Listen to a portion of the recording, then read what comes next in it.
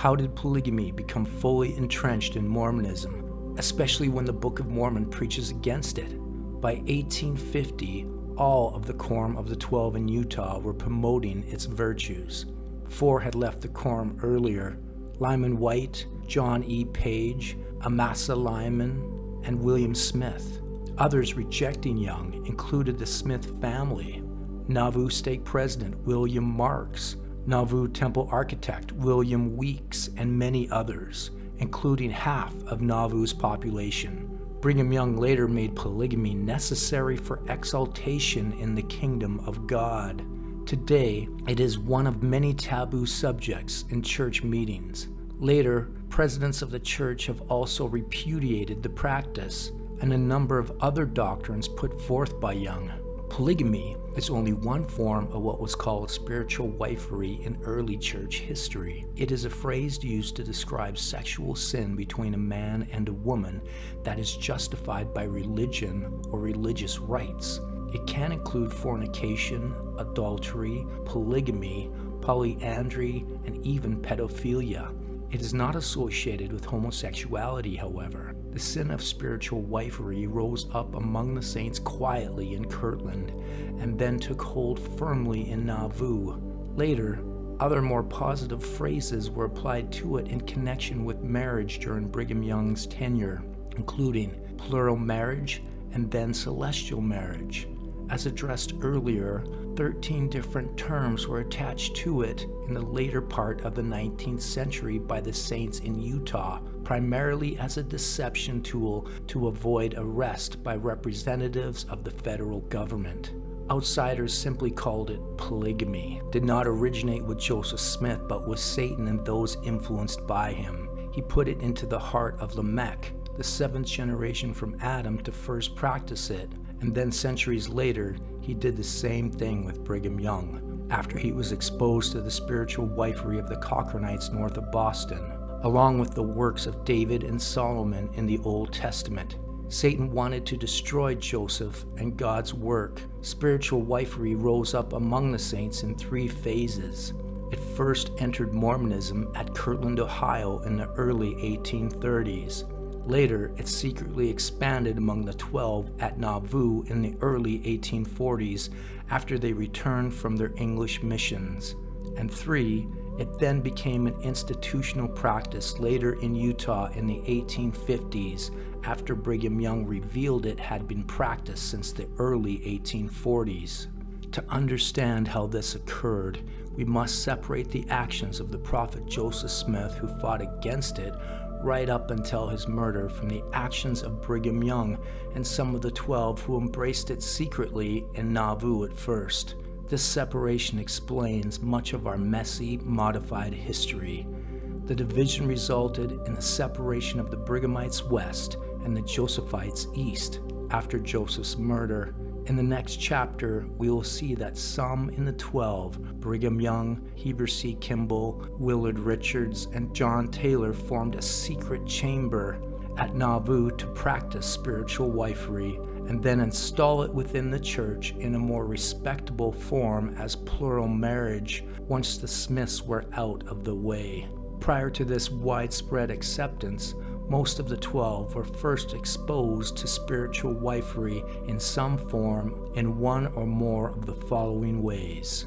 By 1832, Cochranite converts from the Boston area were being brought to Kirtland, Ohio by missionaries Orson Hyde and Samuel Smith, Joseph's brother. These converts brought some of their beliefs and traditions with them. The Cochranites coined the phrase spiritual wifery. Brigham Young served at least 2 missions to the Boston-Saco, Maine area, Cochranite territory, doing so alone by his own request. He would later bring back Augusta Adams from this area to Nauvoo. Augusta was Brigham's 3rd wife. Augusta's child named Brigham was born and died just before she and Brigham Young were married. She remained married to her first husband when she became Brigham's 2nd polygamous wife. This is also true of Brigham's first plural wife, Lucy Ann Decker. 2 of Brigham's first 3 polygamous wives were part of polyandry, something Young accused Joseph of. and something the church today associates with Joseph Smith. It is a lie. Her husband's suit for divorce made national news as it involved a major figure in Mormonism, the president of the 12, Brigham Young. There were 2 church conferences held in Cochranite territory between 1834 and 1836. 9 of the apostles are known to have attended at least one of them. Polygamy was a focus among clergy and elite educators in Germany, England, and America in the 1830s and 1840s. This is when most of the 12 were serving missions in England away from Joseph Smith and their wives. One influence there was the book, The Testament of the 12 Patriarchs, the Sons of Jacob. It supported polygamy, citing the special patriarchal priesthood of the ancient patriarchs.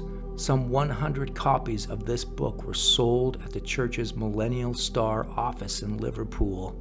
Later in Nauvoo, another publication, the Peacemaker, became a strong influence among leaders there. It was printed on the Times and Seasons Press in 1842. Joseph's name was placed on it without his knowledge or permission. Brigham Young in 1874 and Lorenzo Snow 1899 both said that they had experiences while serving as missionaries in England, 1839 to 1845, revealing that polygamy was divinely inspired doctrine. This was reported many decades after their missions when they were immersed in the practice. Elder Edwin Stafford, a 70 serving with the 12 in England and Nauvoo, testified in a letter to a friend that he believed Brigham Young was practicing adultery in both cities. The apostles were idolized by many of their converts, increasing the potential for inappropriate relationships. As early as 1832, LDS missionary work was occurring among the Cochranites at Saco, Maine. The Cochranite movement justified fornication and adultery within religious rites.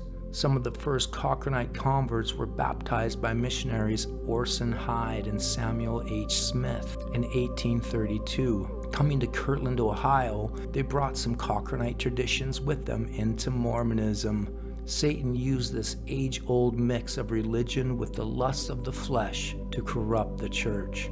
Brigham Young served at least 2 missions to the Boston-Saco area. He was given permission by the Nauvoo Stake High Council to travel there alone. 2 church conferences were held in Saco, Maine, home of the Cochranites, between 1834 and 1836. In these conferences, 9 of the apostles were exposed to the practice. The Lord warned Joseph and the saints that Satan wanted to destroy them in an early message in 1831 in Doctrine and Covenants 38. It addressed a mystery, a thing which is had in secret chambers. That thing was spiritual wifery. 6 scriptures were given the saints between 1830 and 1833, tied to God's higher law of monogamy. They were D&C 1925, 38:13 and 14, and 28:42, 22 and 23, section 49, 15 and 16, section 63, 12 and 16, and verse 4 of the original Doctrine and Covenants 101. This section was known as the Article on Marriage. Inasmuch as this Church of Christ has been reproached with the crime of fornication and polygamy, we declare that we believe that one man should have one wife. 2 years later, in 1837, in another effort to stop the Cochranite influence from gaining further ground into the church, the 70s quorums at Kirtland published their own statement against spiritual wifery among the saints. Their resolution asserted that we have no fellowship whatever with any elder belonging to the quorums of the 70s who was guilty of polygamy. 40 years later, in 1876, President Brigham Young removed Section 101 from the Doctrine and Covenants. without a church vote. The same year, he replaced it with pro-polygamy section 132, a supposed revelation given to Joseph Smith on July 12th of 1843. For more on the Cochranite influences, see Joseph Smith Fought Polygamy. Polygamy in Mormonism appears to have had additional roots in the English missions of Brigham Young, Heber C. Kimball, Willard Richards, William Clayton, and others between 1839 to 41. These men would become senior members of the secret chamber later in their return to Nauvoo. Young and some of the other members of the 12 had already been exposed to spiritual wifery in the Boston and Saco areas. They were now away from their wives and Joseph and Hiram for an extended period. They were also held in high esteem by most of those whom they were teaching.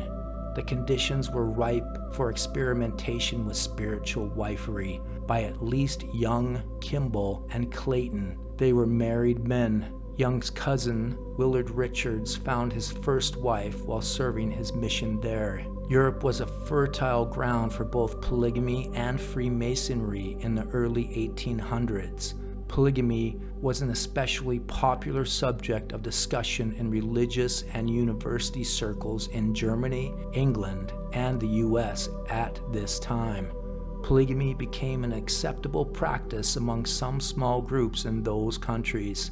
A number of books published in England reveal that it was a popular subject of discussion for some time prior to the arrival of the apostles, first in 1837 and then enforced between 1839 to 45. Note the books below. The last one was sold in church offices in Liverpool. Latter-day Saint Samuel Downes apparently showed the pro-polygamy book, The Testament of the 12 Patriarchs, the Sons of Jacob, to a number of church leaders in England. It presented Jacob's plural marriage and concubines as godly, stressing the unique patriarchal priesthood of the ancient patriarchs of the Old Testament. Some 100 copies of it were sold in the church's Millennial Star office in Liverpool, England. A short review of it was published in the Millennial Star. Reprinted by Downes, an elder in the local LDS ward, the book was dedicated to a patriarch in Manchester. Downes stated, "Having shown it to many of my brethren, and it having met with their approbation, they are wishful to possess themselves of it also. I now, at their solicitation for the church, and for mankind in general, send it forth unto the world." His new preface to the Testament of the 12 Patriarchs. In meeting later in Utah, where Brigham first introduced new section 132 to the saints in 1852, and where Joseph's name was falsely attached to it, Apostle Orson Pratt gave a stirring sermon citing the ancient practices of the patriarchs of the Old Testament as a primary reason for reinstituting the same practice in modern times among the saints. Pratt would eventually take 10 wives. 4 of them were from the British Isles. Pratt authored the Seer by request of Brigham Young, believing that polygamy was the most efficient way for the Lord to raise up a righteous and numerous people. Later in Utah, another influential book on polygamy would be promoted among the Brethren of the 12. This one was printed on the Times and Seasons Press. The experimentation with spiritual wifery by some of the 12 in England did not involve plural marriage, at least yet. It began in adultery and fornication. 170 serving in England with the 12 observed curious behavior by Young with one woman there. He accused Young of adultery. In addition, numerous journal entries by William Clayton reveal his love for a mistress he had during his mission there. His wife and children are absent from this same journal. The entries involve references to foot washing in connection with intimacy which followed, a clear tie to Cochranite spiritual wifery. In 1841, Heber C. Kimball brought his first polygamous wife back to Nauvoo with him from his English mission. This was 2 years before Joseph's supposed revelation on polygamy in 1843. Like two of Brigham's early polygamous wives, she too was married to another man at the time. Her name was Sarah Peake Noon, apparently baptized just before boarding the boat to America. She had Heber's child in Nauvoo. Their child died at an early age, so too those of Young and Clayton. They were taken like the child of David and Bathsheba in the Old Testament, the one conceived in adultery. The secrecy of Sarah Peake's pregnancy and marriage to Heber wasn't kept for long, however. 35 years later in Utah in 1874, Brigham Young knew that these and other historical events might come forth to reveal the truth about Heber C. Kimball's additional wife in 1841. Young moved into action to protect the first presidency and his longtime friend Heber. Young and Kimball were friends and Freemasons prior to their baptisms into the church. Heber was especially committed to the Masonic Brotherhood, also called the Craft. At this point in time in Utah, Young was president, Heber was first counselor, and Willard Richards was second counselor, with 109 wives between them. To protect Heber and the 1852 lying announcement that Section 132 was a revelation given Joseph on July 12th of 1843, Young appears to have put forth a new narrative in 1874. He spoke of a vision or revelation that he had on polygamy while serving in England, and for the first time, 35 years after it supposedly occurred, some suspect this revelation, occurring sometime between 1839 and 1840, was cover for Heber's pregnant wife brought to Nauvoo in 1841, and perhaps cover for William Clayton's journal entries which addressed his mistress, Sarah Crooks. No specific date was tied to Young's revelation, and its actual content was never revealed. His 1874 statement read, "While we, Brigham and 10 of the 12 apostles, were in England in 1839 and 40, I think the Lord manifested to me by vision and His Spirit things that I did not then understand. I never opened my mouth to anyone concerning them until I returned to Nauvoo. Joseph had never mentioned this. There had never been a thought of it in the church that I ever knew anything about at that time. But I had this for myself, and I kept it to myself. And when I returned home and Joseph revealed those things to me, then I understood the reflections that were upon my mind while in England.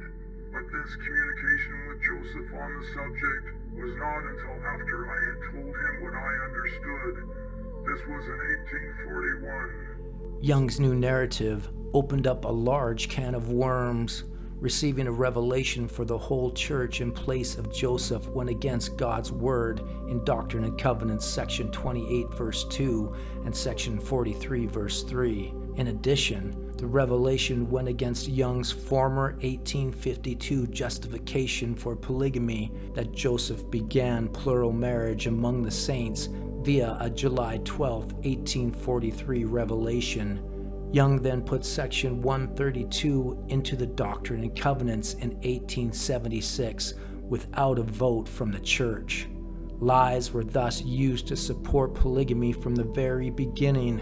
Reports today suggest Young took his first plural wife in 1842 at Nauvoo when he was 41 years old. She was 20 and remained married to her first husband.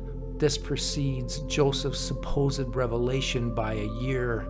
At age 42, in 1843, Young married 3 more women, including a 19-year-old and a 15-year-old. He thus had 4 wives prior to Joseph's murder. 2 remained married to previous husbands.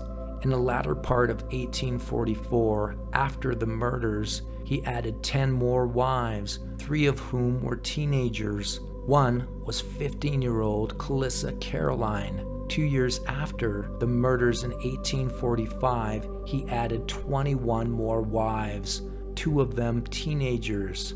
And he added 20 more wives during a single month in 1846, 5 of them in a single day, February 3rd, their ages being 55, 42, 41, 36, and 18. At age 45, Young married 1 additional wife. She was 16. Finally, in his 60s, Young married 5 more wives, 3 of whom were in their early 20s. All told, Brigham Young had taken 55 wives, 9 of whom were teenagers on their wedding day. 5 were 15 through 17 years of age, and 20 of whom were in their 20s. He later divorced 10 of them. In the 6 months following the murder of the 3 Smith brothers, from June to December of 1844, Brigham Young went from 4 wives to 14. Heber C. Kimball went from 2 wives to 10. It was an explosion of spiritual wifery, Brigham's way. There were 56 new plural marriages in 1845 alone by church members. By 1846, the spiritual wives movement expanded 5-fold to 255 plural wives. The 3 men leading the secret chamber at Nauvoo ended up with 109 total wives as the first presidency of the church in Utah. Young had 55 wives, Kimball had 43, and Richards had 11. How could Young and others in the 12 in England go against the clear teaching of Joseph Smith and Jacob II in the Book of Mormon and other scripture? The answer may involve 2 things. First, Brigham Young had taught that the apostles had a special priesthood, that of the patriarchal order of the ancient patriarchs in the Old Testament, allowing them to have as many wives and concubines as they wanted. This priesthood involved a special sealing doctrine provided by Elijah. This false doctrine was borrowed from the book The Peacemaker, printed at Nauvoo. See chapter 5. This new doctrine became part of the modified temple endowment Young put in place to promote polygamy after Joseph's murder. Young used the special priesthood as justification for polygamy later in 1852 when he wrote verse 1 of section 132. The very first verse of this section uses the word justified in connection with Joseph's supposed inquiry to the Lord about doing the works of Abraham, Isaac, Jacob, Moses, David, and Solomon, an inquiry touching the principle and doctrine of their having many wives and concubines. Doctrine and Covenants 132 verse 1. And 2, Young and others may have begun teaching that Joseph was a fallen prophet, partly because he didn't support Young's view on priesthood, and because Joseph later admitted that the Spirit was not with him the last few days of his life because he returned to Nauvoo after originally heading west to avoid trouble in Carthage. Young stated, If Joseph had followed the spirit of revelation in him, he never would have gone to Carthage, and never for one moment did he say that he had one particle of light in him after he started back from Montrose to give himself up in Nauvoo. This he did through the persuasion of others. If Joseph had followed the revelations in him, he would have followed the shepherd instead of the shepherds following the sheep. In his own manuscript diary of the Nauvoo Legion, Joseph said, "Contrary to the counsel of the Spirit, I am now no more than another man." This was repeated in the School of the Prophets meeting later in Utah by Colonel Stephen Markham. Abraham O. Smoot, one of Nauvoo's police officers, stated years later that Joseph went as a lamb to the slaughter in opposition to his better judgment and the Spirit of God in his heart at that time. For all 3 statements, see Quinn, Mormon Hierarchy, Signature Books, page 145. This loss of the Spirit was just days before his murder, not the years of secret polygamy that had taken place in Nauvoo after the 12 returned from England through 1841 to 1844. Joseph's loss of the Spirit the last few days of his life was expanded to the last few years of his life as a convenient justification for Young and others, those who took charge of the practice of this whoredom. It was Young who approved all sealings of multiple women to any one man at Nauvoo. Apostle William Smith was later chastised for not seeking Young's approval in his early plural marriages.